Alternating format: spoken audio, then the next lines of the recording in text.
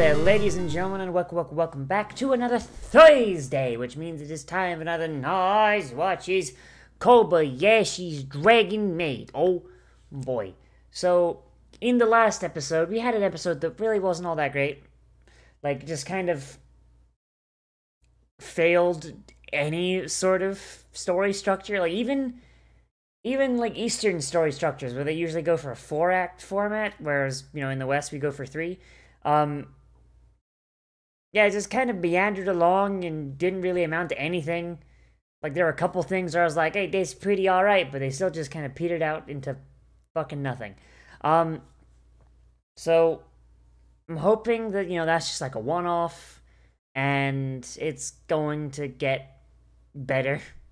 You know, but let's see, shall we? Let's see how we do. And it looks like we're starting out in the shopping district based on the first frame. God. I guess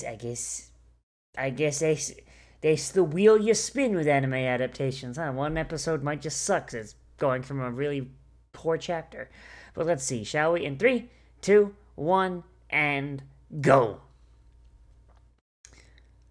Oh boy, okay, starting out right again with the rivalry going... No, but they need to assert their dominance, though. I've never even eaten regular tofu. I didn't even know it came in fried. What the fuck? At first, they tried to kiss. Oh my god, she's doing a Halo 5. God, or was it Halo? No, it was Halo 4, wasn't it?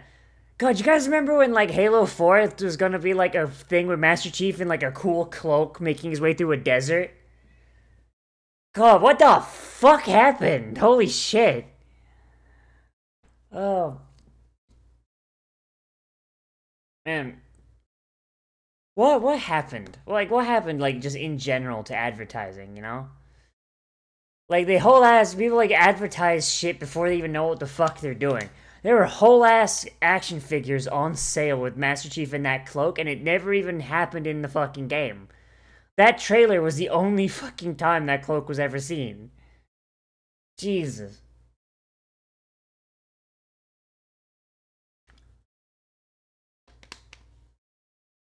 Ugh.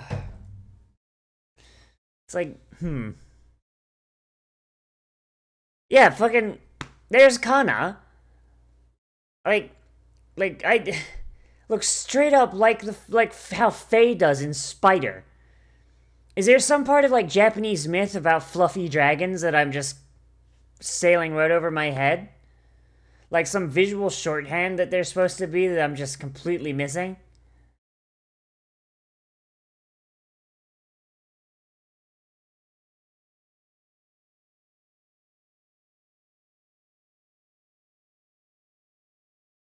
In the Middle East? What? No!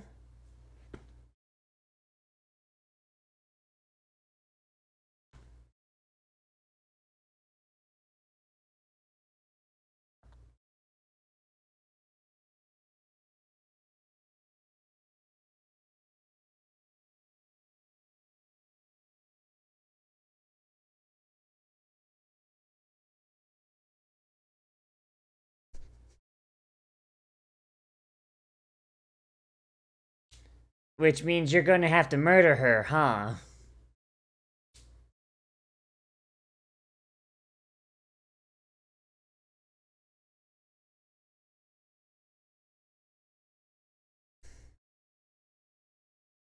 Nope, just another dumbass dragon. Speaking of dumbass dragons, how does nobody notice the barefoot bitch with the horns sticking out of her head?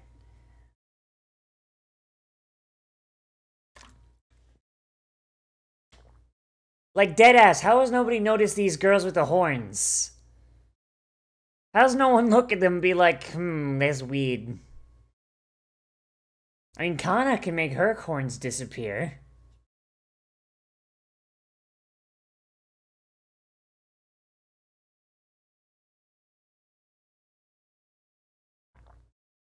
Like, why does it seem like Toru doesn't, like, isn't able to?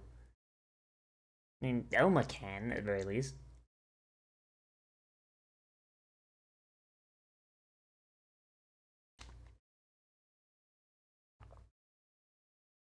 Enjoying all of the chaos, probably.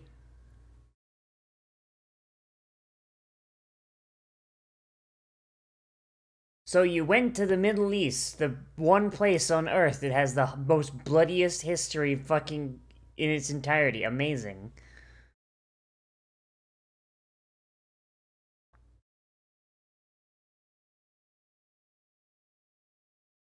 But they're delicious!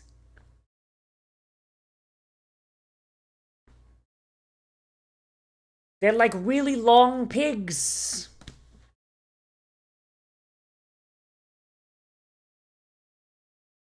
The oddball fatty.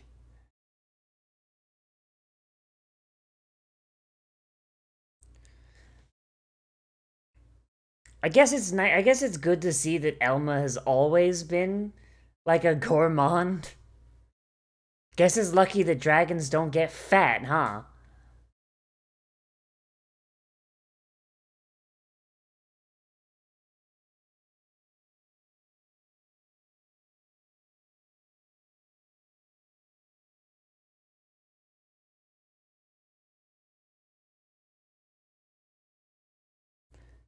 That.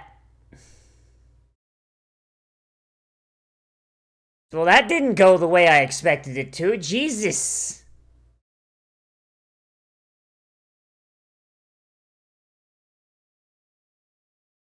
So did Toru actually, like, help her save some villages? Or did she just sit back while Elma just...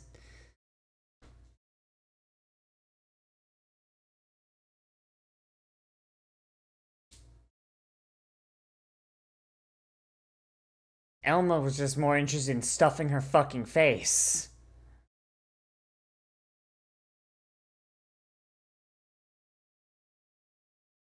As you do. I mean, that's just what you do. I don't get it, Kobayashi. What part of this is hard to understand?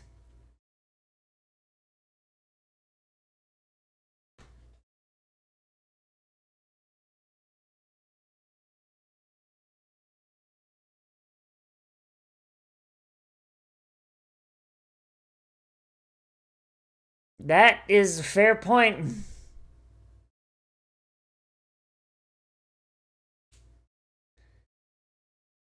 That is a very fair point. Holy shit.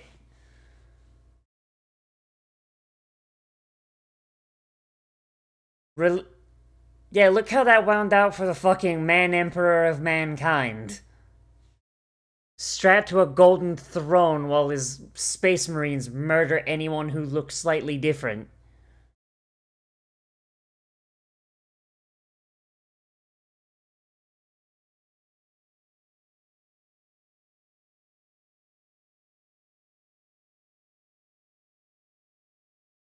Yeah, no, I mean, Toru 100% is in the right here. Elma allowed a Elma allowed a religion to take root, and the religion's just gonna turn into some fucked up shit.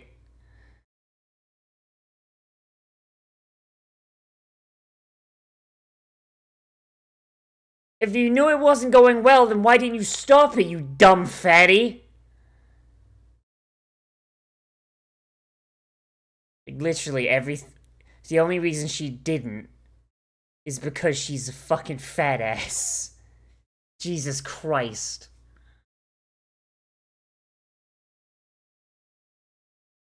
Good to know this show is diverse enough to show all sorts of fetishes. Aw, they kissed and made up.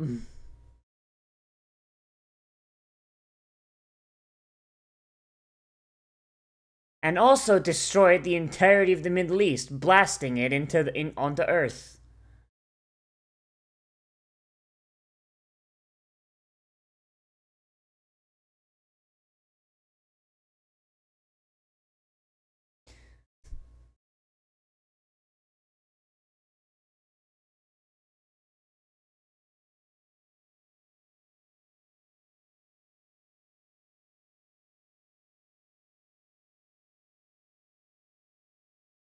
Damn. Damn, Kobayashi just out here completely deconstructing their entire lives.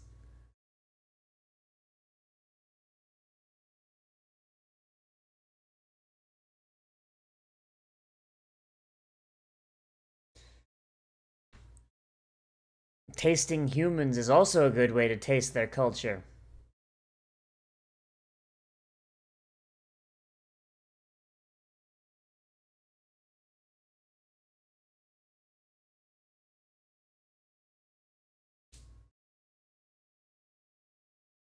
The bestest friends.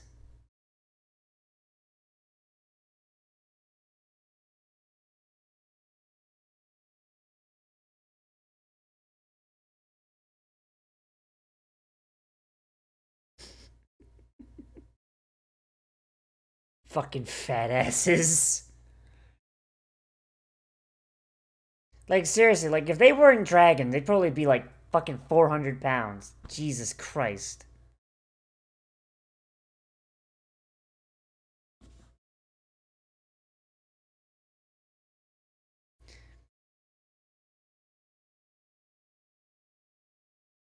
Hey, alright. Time for the lolly that everyone complains about. For really dumb reasons. But at least she figured out hands! I didn't actually notice when she figured out hands, but hey. She probably figured them out like 2 episodes ago, and I just wasn't paying attention. But still, it's nice to see.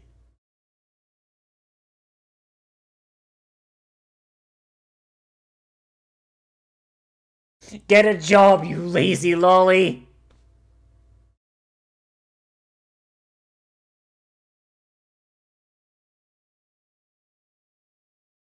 Toru also doesn't have a job.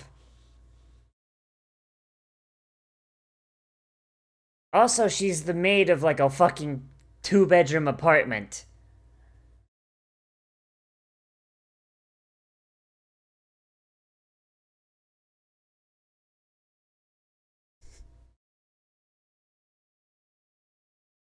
I mean...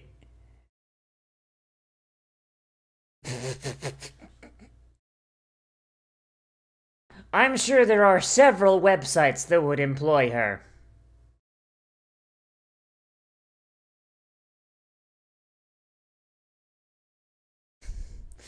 Oh god, if you really want to torture her, make her work retail.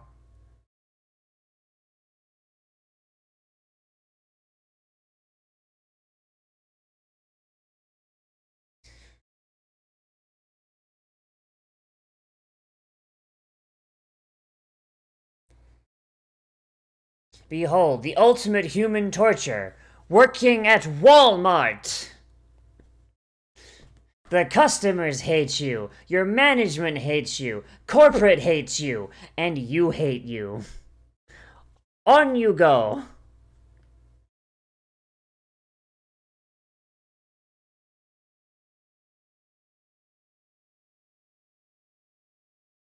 Classic Catholicism.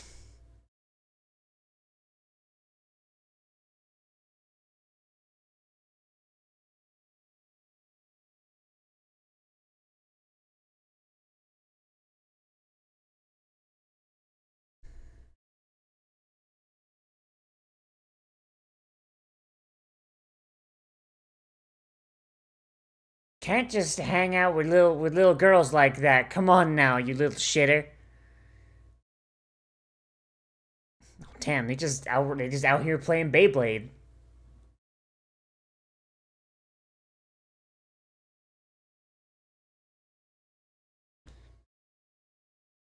Oh my god, are they gonna get her a job at...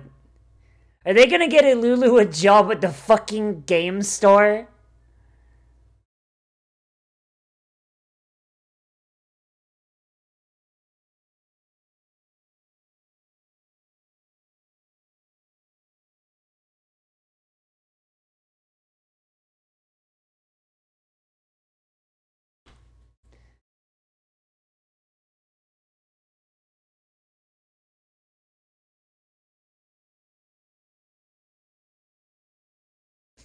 She sells Games Workshop figurines at exorbitant prices.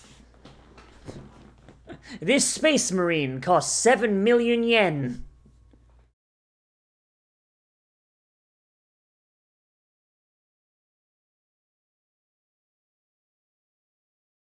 Because it would make the chillin' sad.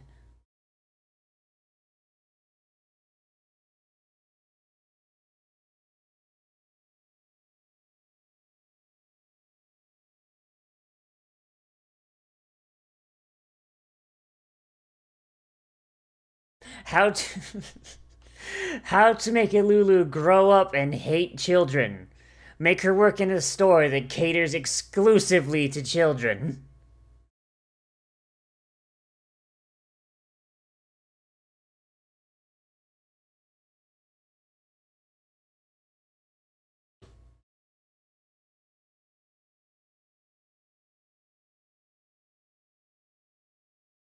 I mean, hey, at least she gets along with the children. She's at the same fucking mental space as them.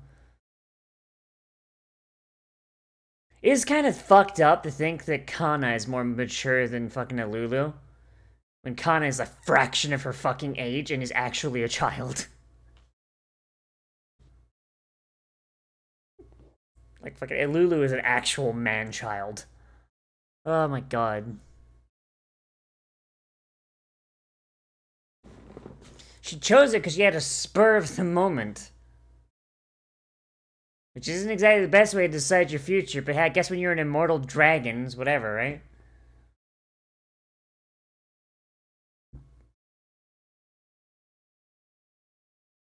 Damn, Lulu out here getting all the fucking head pats. Fucking head pat slut.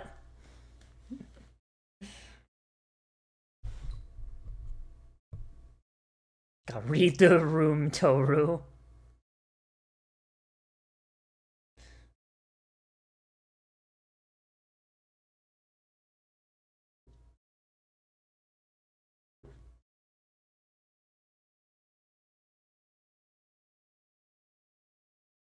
Hooray!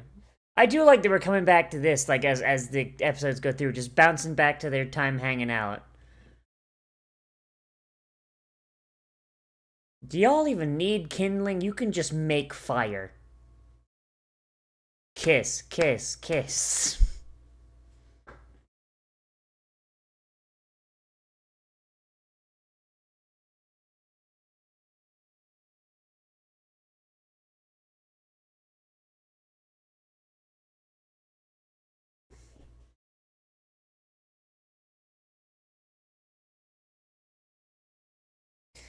Oh, jeez.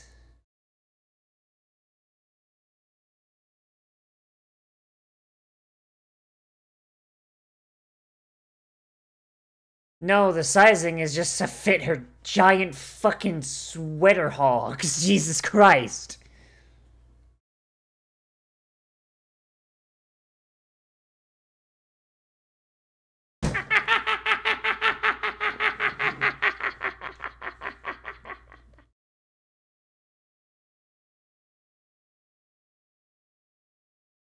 That's what they're telling people. Jeez, okay then. Can't believe Lulu's about to get her own human to hang out with.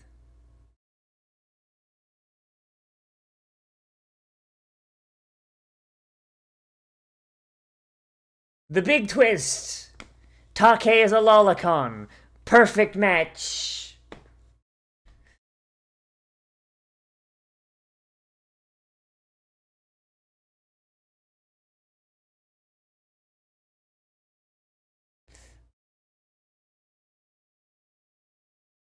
Damn, can't believe it. She found her own human. Yep, there it is!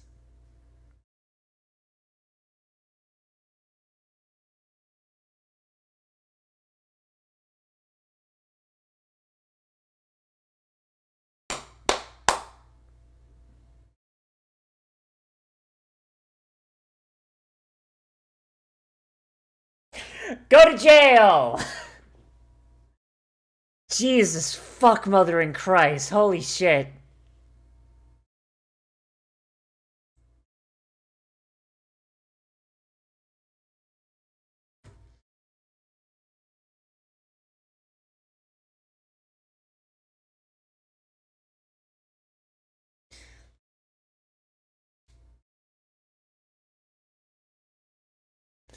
Damn, I can't believe Lulu's actually getting this down. Amazing.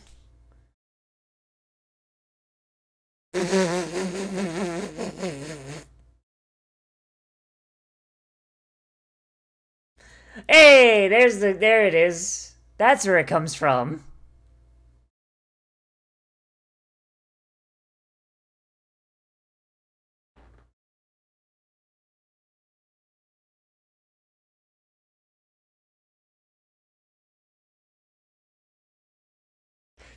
Damn. I can't believe the elementary schooler dead ass. Hey, did they hurt your back?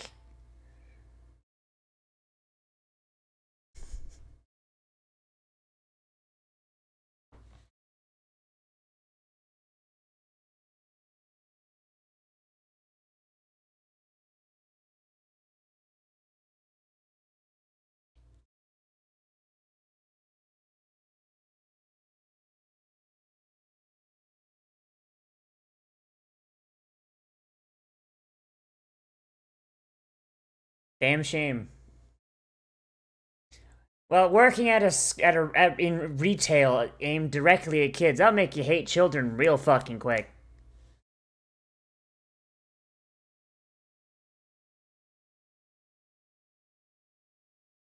Damn, outright just my man's out here being like, nah, girl, I'll teach you how to Beyblade. Second to Kobayashi.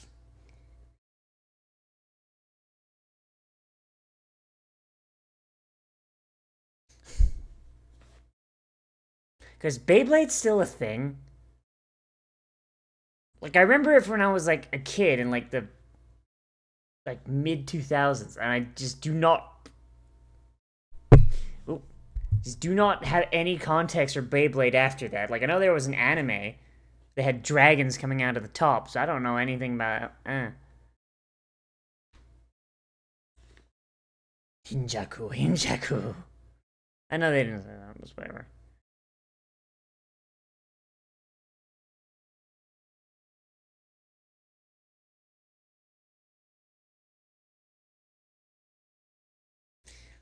Damn, nailed her down. Shit.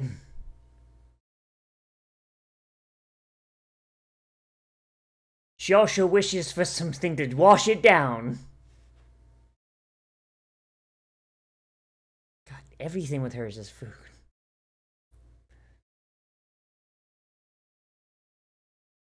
Hey, alright.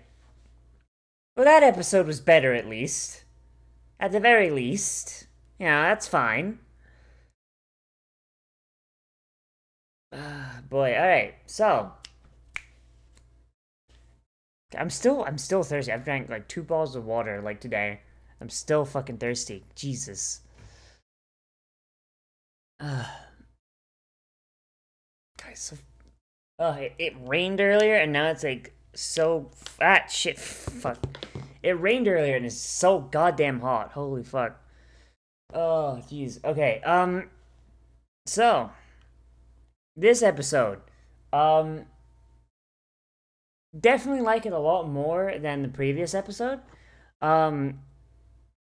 For one, I feel like there was actually a bit of a fucking narrative thread going through it, so that's fun. You know, that's good.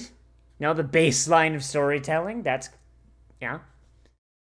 Always good to have the fundamentals down. And we had really two... We had 2 storylines in this one, instead of, like, you know, just bouncing between a bunch of them. And both of them are really good. On their own, they probably wouldn't have stood by themselves, which, you know, is good. Like, the Alulu one, maybe. They would have to expand on it. Oh, good!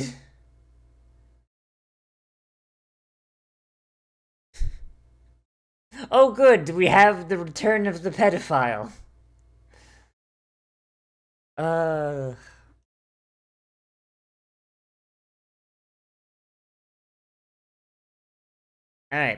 so... God, like, all Elma's talk of food made me hungry. Okay, so the story of, like, Elma and Toru, like, hanging out in the past in fantasy Middle East, Like that was pretty good, and but I do feel like it was mostly just little skits of them, hanging out and being cute. It wasn't really intended to tell a full story. Um, it told small chunks of a story, and that's fine, honestly. Seeing as it's functionally the B plot of the episode, that's fine, and it worked really well. It's nice to see Elma and Toru in like a setting that's honestly more natural to them, because them hanging out in the human world is good and all, but Kobayashi even says it's like, you're too busy being fat and working at my office, and you're too busy being a maid and being docile. Like, like their original personalities don't really get to shine through, but their new ones do all the time. But seeing as they are hundreds or thousands of years old, that's like we really only know them for like a fraction of a fraction of a fraction of like what their life experience is.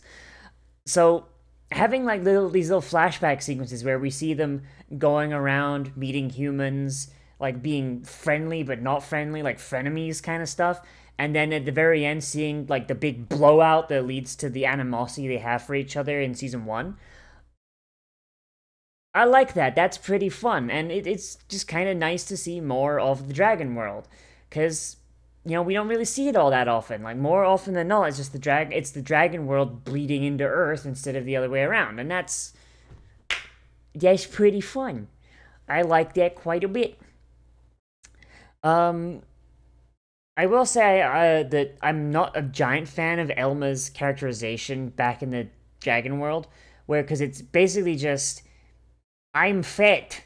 I enjoy helping humans because they get to give me food.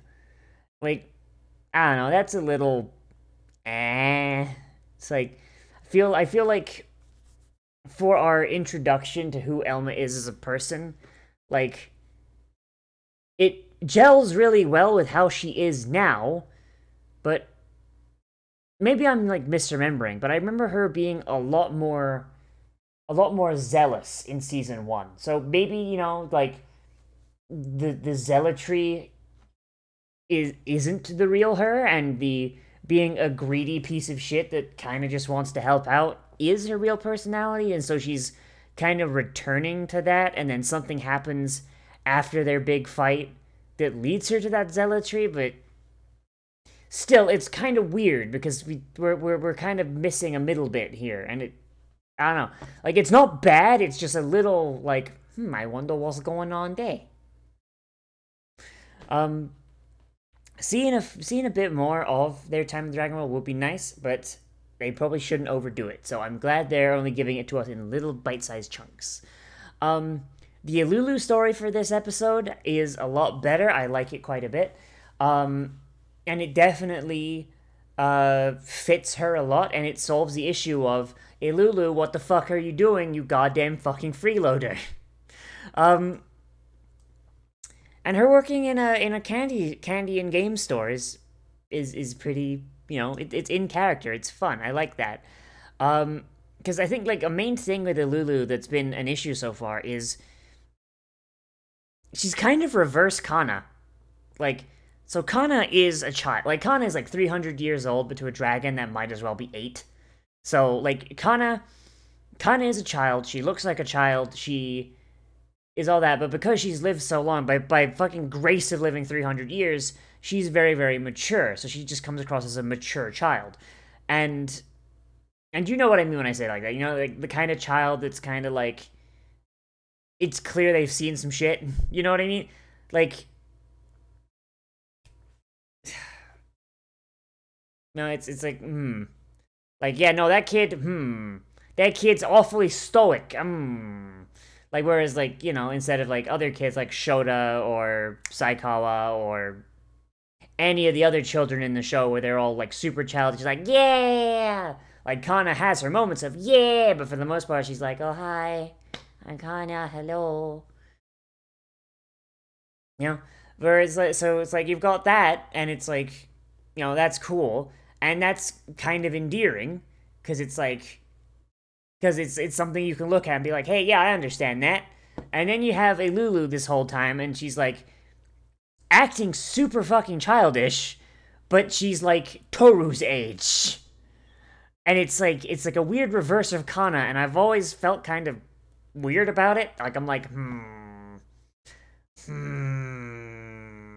And I understand it's because she has unresolved trauma from when she was Kana's age, but still, it's weird. Like, from a meta perspective at the very least. But, like, having her in a place now where she can kind of indulge that man-childliness, I don't know, it's kind of neat. And maybe being able to hang out and run the game and candy store for human children will be what she needs to progress and, you know, like, get over her past, you know, or at least, like, recontextualize her past to be kind of less fucky. Who knows? It's a really, really good fit for her, at the very least. And it does actually fill in a massive gap in her characterization, whereas, like, she kind of needs that, you know? Like, up until this point, like, she's kind of just been stewing.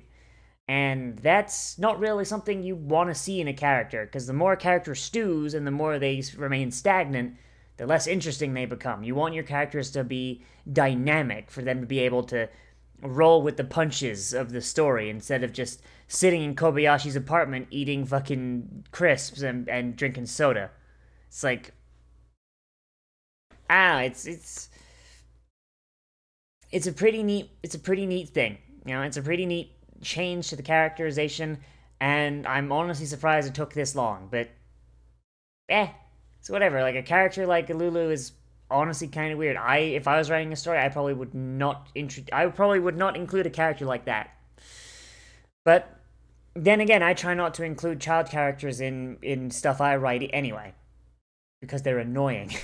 Not like annoying as in, like, oh, yeah, I'm gonna make Steve Urkel, like, in, you know, that level of annoying, but, like, when you're writing a child character, you have to walk a very, very thin line, and even characters that are physically adults but act like children, you need to walk a really, really thin line, because it's just, if you are ever so slightly off, it comes across as uncanny, and it immediately takes the reader out. Where, like, you know, like you can have someone acting childish, but you can't have someone acting childlike, because childlike is a very specific thing. But whatever, I'm hungry. Like all of Elma's talking about food fucking make me hungry, so I'm gonna go get something to eat.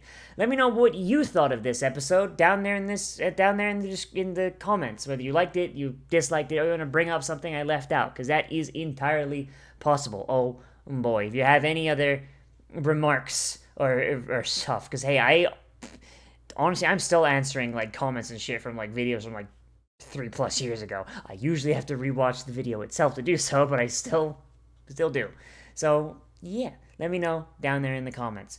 As always, everybody, I am Nozz. Remember to like, comment, subscribe, share social media, tell your friends, hit the share button down below, and if you want, you can always support me on Patreon, which is linked down there in the description and on the end card. If you want more content from me, then I do try and post anime every single day at around noon, and I also try and live stream every single day at around 3. I believe that if you're watching today, this comes out, which is August the 5th. I am going to be streaming, but I think it's going to be closer to 4, because I have a thing I gotta do. And we're going to be streaming either Miitopia, Monster Hunter Rise, or I'll just be playing, I don't know, Halo for a bit. I don't know. This week's kind of a grab bag, but it's probably going to be Miitopia or Monster Hunter Rise. So I hope to see you there, because those games are fun. But anyway, as always, everybody, I'll see you in the next video. Most importantly of all, become a trash mammal today, and I will see you around.